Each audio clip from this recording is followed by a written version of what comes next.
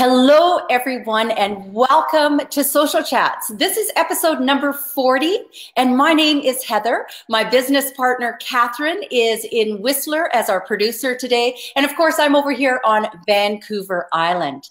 Our guest who's going to join us shortly is actually in Toronto, Ontario right now. So we're very excited about the show today, mainly because most of us are entrepreneurs, which means we're struggling to keep our own business afloat. And wouldn't it be wonderful if we could actually just listen in on successful people who are actually out there killing it in the industry with their own business as an entrepreneur? So our guest that I'll introduce just shortly is Noelle Goodhue with the Teenage Tutors. And Noelle is a wonderful friend of mine from Toronto who will join us shortly. But first, I want to explain what Social Chats is all about. This is a show that Catherine and I have passionately put together in order to help the small business person like you through the maze it is of being in business today. And it doesn't have to be social media or online marketing. It could be a brick and mortar business where people are walking through your door. How do we make it today? So what Catherine and I do is every week we go out and we look for people that are very successful and killing it in the industry. And we ask them if they would like to be on our show to share with you what it is they have done and what they are doing to be so successful. And we do this live show in order for you to ask questions to our guests. And because it's live, we generally get most of our viewers after the show is over. So if you're watching the replay of this Social Chats, episode number 40, you're welcome to continue to ask your questions in the comment section. And if you're here on the show right now, we love you to support our guests by asking questions and just clicking the like button and things of that nature. If you think you would be a valuable guest on our show, we would love to hear from you.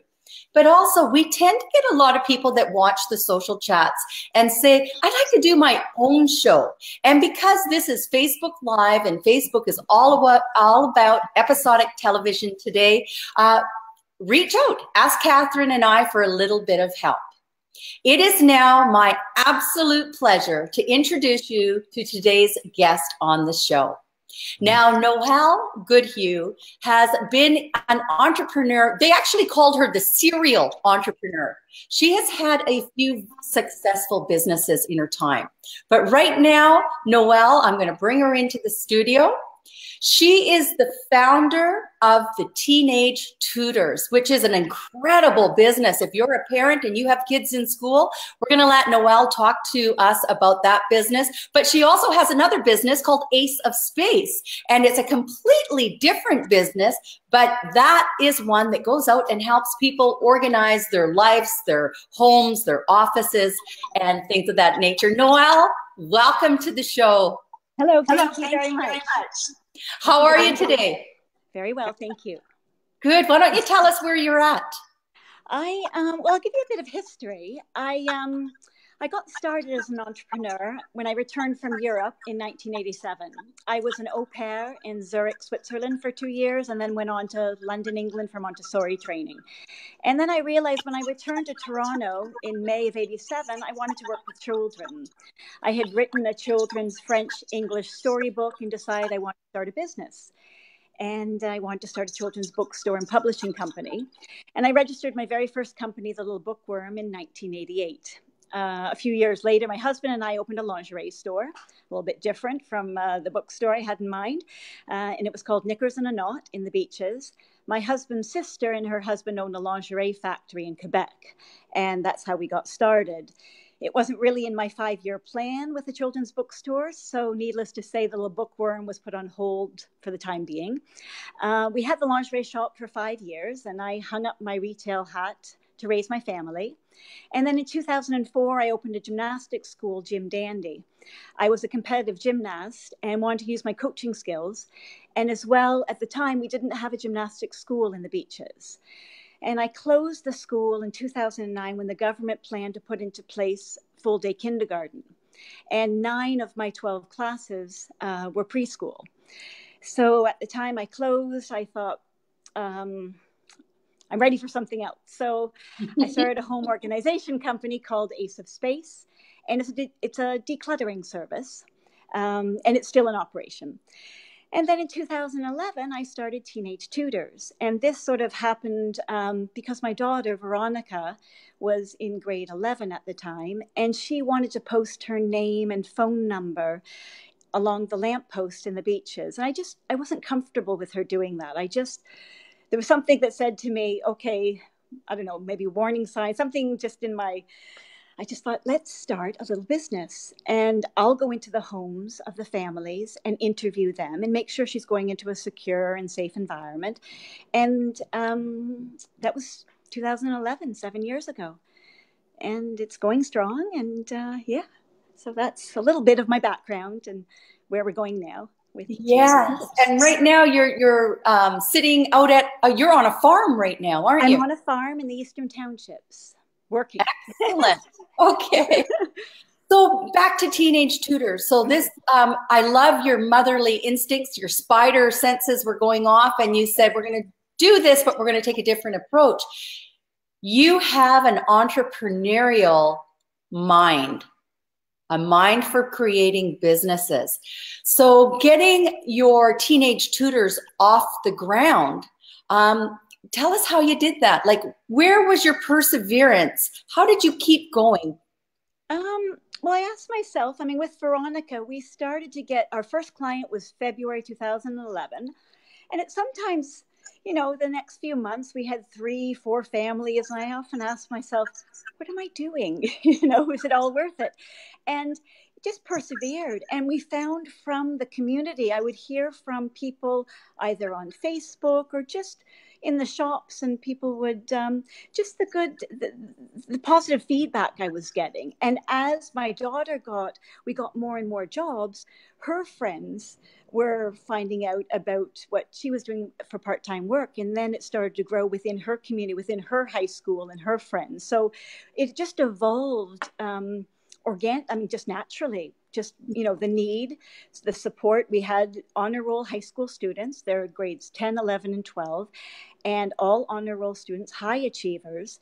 And I think the reason why we're very successful now is that the parents, it's almost like a peer mentorship. The parents love that they're teenagers, and there's a bit of a cool factor. Like the students are the 2 T's, the ones being tutored are kind of excited about, you know, the high school students coming to the door. They're got their cap on backwards. They play rugby. It's, you know, it's like a big brother, big sister relationship. And we've now had several families who've been with us for 4 or 5 years. Mm-hmm. So it's a nice feeling. Our company motto is a community partnership, a local business and a community partnership. Mm-hmm. And yeah, so we've been now growing into other communities, not just the beaches. We're going into Leaside, Leslieville, other communities in Toronto. Mm-hmm. We're licensing the company, and I've got licensees who've signed on in Toronto. And you're looking at coming out west, aren't you? Coming out west and Quebec. Mm-hmm. Yeah, wonderful. So you have had to market this business as well. And you have several different ways that you're marketing, because it's not just online. You did mention Facebook, that you get a lot of communication via Facebook. But tell us about the different types of marketing that you've had to come up with and to do on, I guess when you're just starting, you don't have a big budget. No. To begin with, we had flyers printed. They're just little flyers like these. We had some of our tutors. I would pay the tutors to deliver the flyers to the community, to the schools. And so that was our original flyers in the local coffee shops, community boards. And then the first week of school, I had some of our tutors where we have Teenage Tutors t-shirts. Okay. Tricky to say 5 times fast, Teenage Tutors t-shirts. And they would hand them out the first week of school. So this was the start, really, the flyers. We also had gift certificates. So I would donate gift certificates to silent auctions, fall fairs, just a fundraisers that the schools have.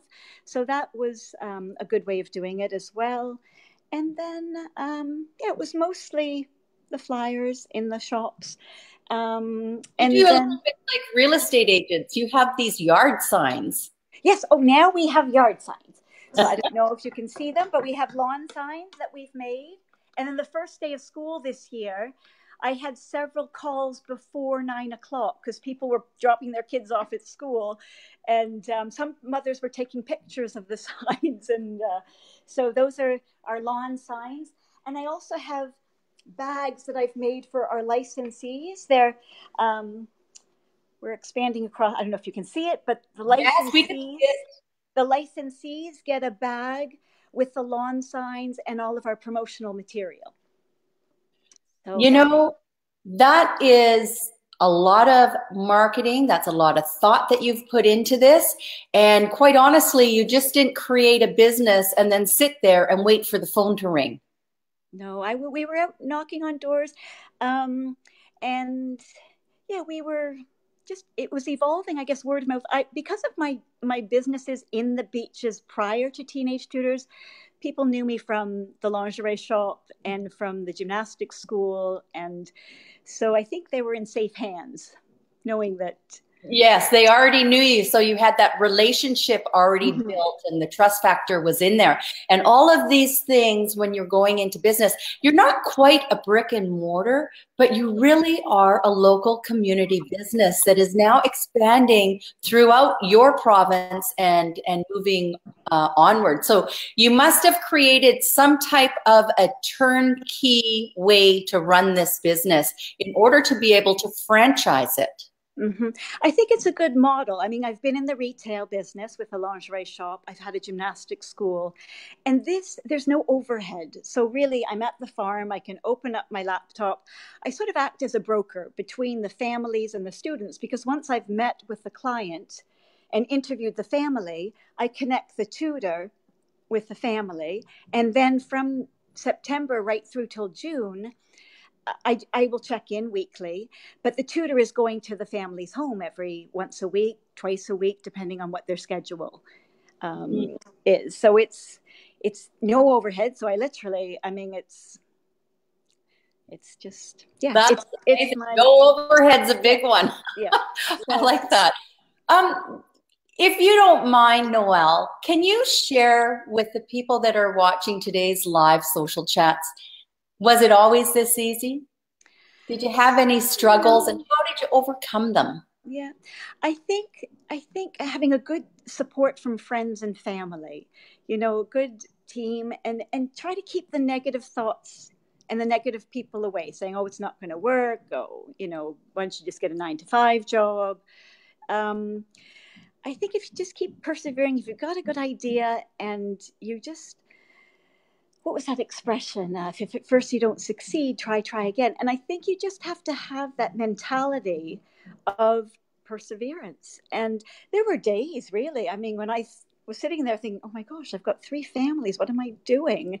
And it just, I don't know, it just then started to roll. So I really do believe in, good, positive attitude and not giving up. And perseverance.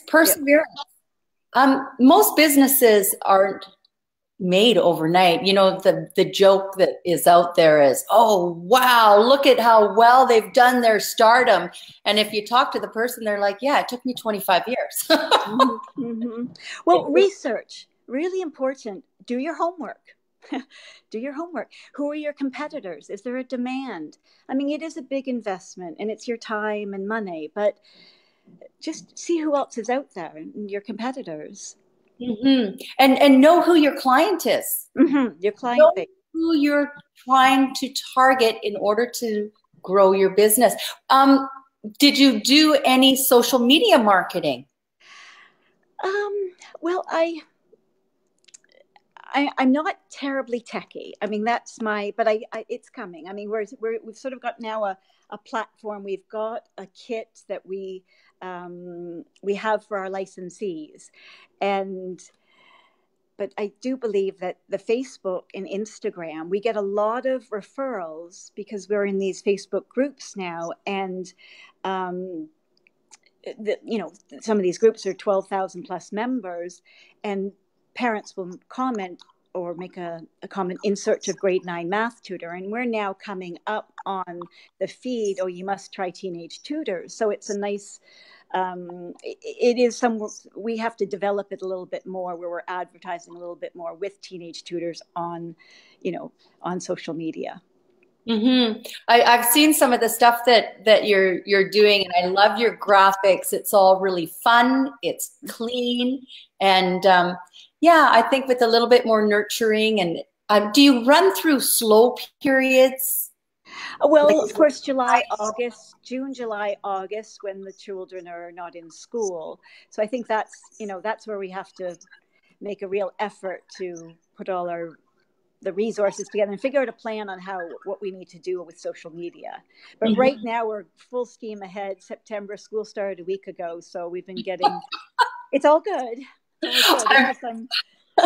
I can tell you that my business partner, Catherine, and myself, we have kids. Catherine has 3 children, and we would love your business here in British Columbia, and especially up in Whistler, where my daughter goes to school. Like these are the important years that their grades are really kept up in order to head into university. So you have a wonderful business. I love it.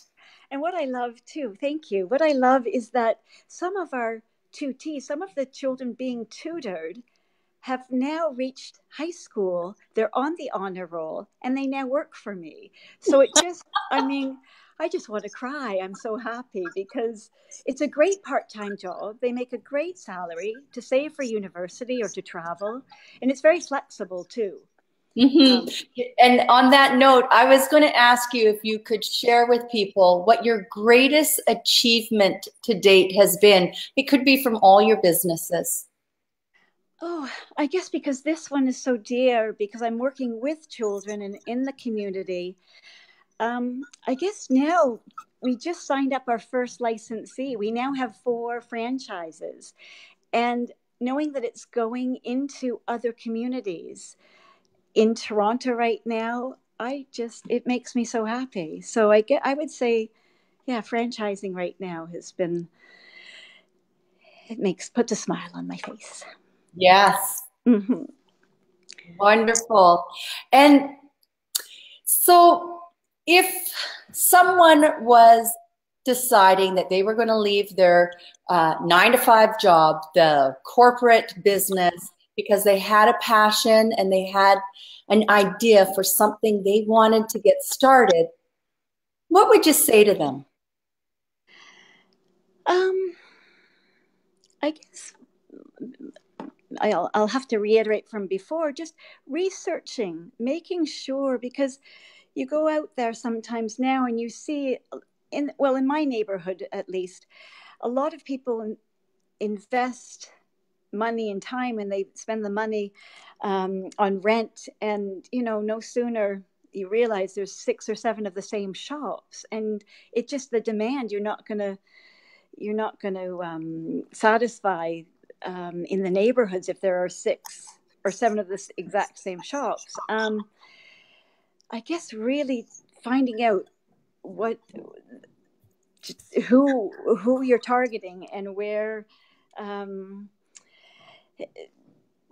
If there's 6 nail shops or 6 of the same, try and either, if you really, it's your passion, maybe look into another area, because, once you're into it for the rent and then the extra bills that come on top of it and the employees, and you just have to, make sure that there's not 6 or 7 of the same. Mm-hmm.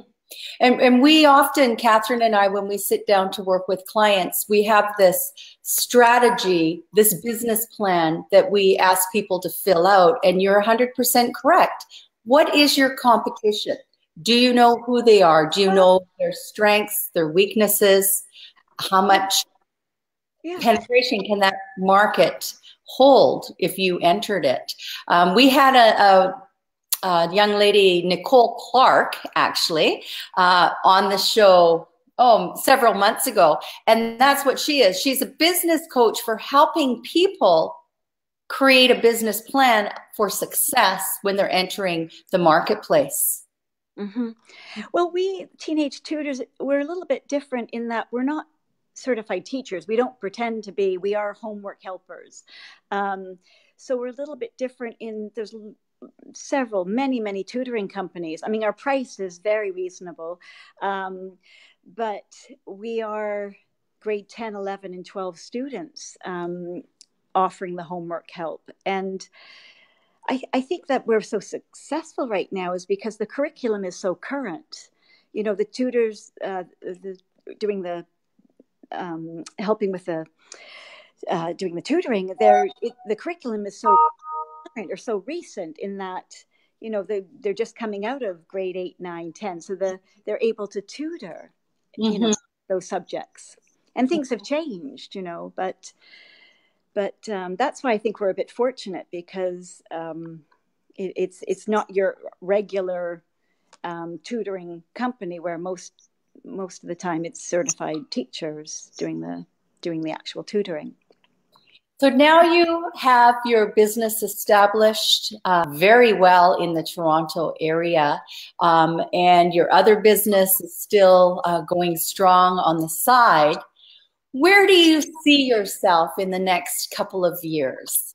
Well, what I'd like to do is travel throughout Canada and bring my little kits all across the country and just bring it into the communities, Halifax, Calgary, Vancouver. I have a real passion for education and children. And yeah, so that's my 5-year plan is to just the next 5 years, just be Teenage Tutors. Teenage Tutors will be a name that people will recognize. And I just love the community business. I should know our motto. We're a local business and a community partnership. So it's just that's my 5-year plan. That is excellent. That's excellent.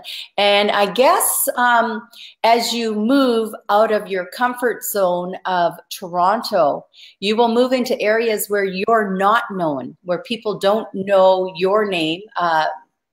Most likely Teenage Tutors, there will be some other type of competition. You will do your research in each of those areas that you enter, and then you'll have to figure out a whole new marketing strategy to attract, I guess you're going to have to attract the students who are going to do the tutoring, and then go and attract the parents.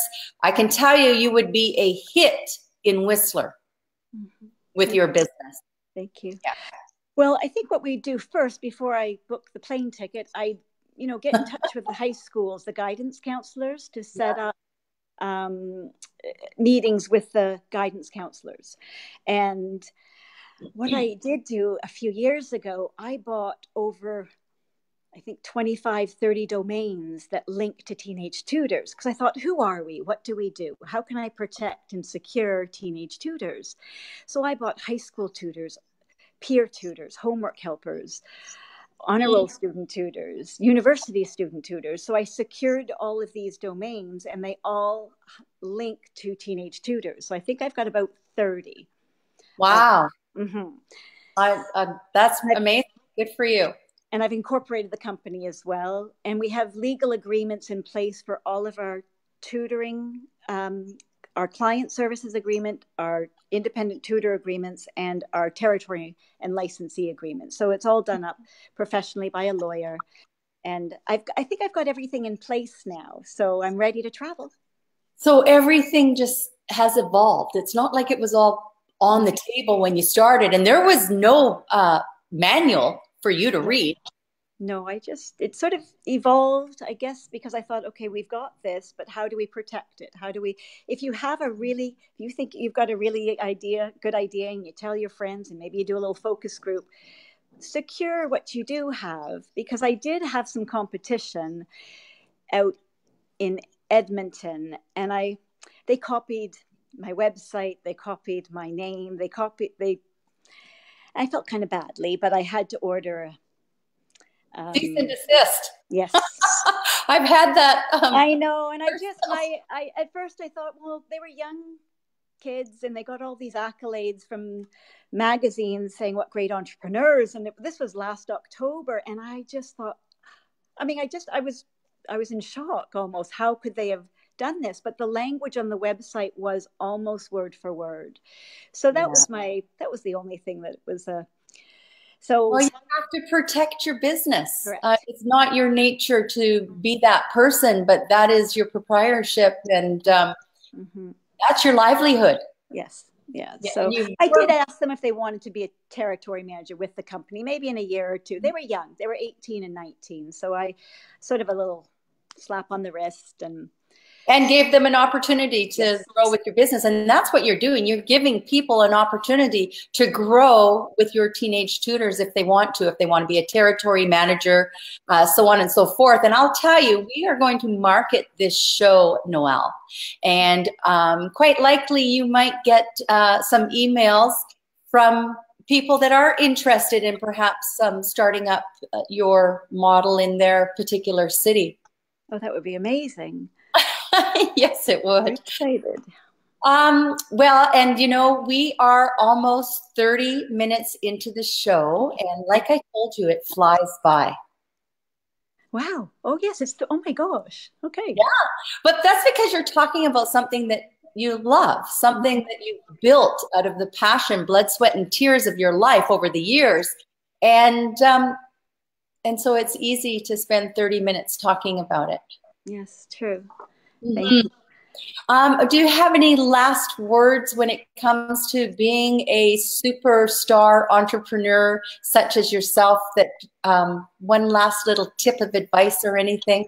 Well, there's a quote actually from Albert Einstein, and I have it here, and I made a little edit to it. Try not to become a man of success, rather become a man of value. And I made an edit. Try not to become a woman of success, rather become a woman of value. Oh my. That's what I'd love to share from Albert and I. That's wonderful. And in today's world of marketing, it's not selling and in my face anymore. You have to show me the value of what your products and services are and how they're going to make my life better. Through caring and sharing, which is what you have just done with all of our viewers, Noelle. I want to thank you very much. I'm just going to wrap up the show, and I'll see you in the studio in a minute.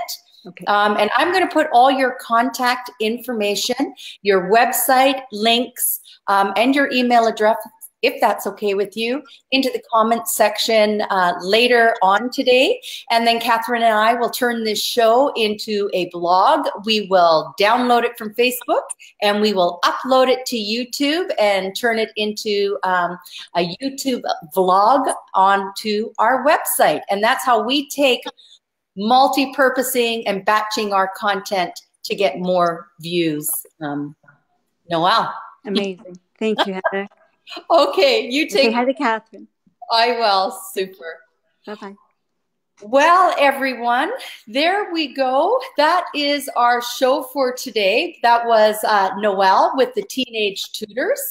And I am just going to see, I can't move that because not sure why. So here we go. That was episode number 40. We have done 40 episodes of Social Chats where we have gone out and found entrepreneurs and business people that really are sharing with the world their success models, whether it's social media, brick and mortar, just marketing in person. It doesn't really matter. If you think you would be a valuable guest on our show, we would love to hear from you. We're also very excited to secure our guest for next week, and we will be doing some marketing on both Instagram and on our Facebook business page here at Keep It Simple Social Media. And remember, everyone, keep it simple.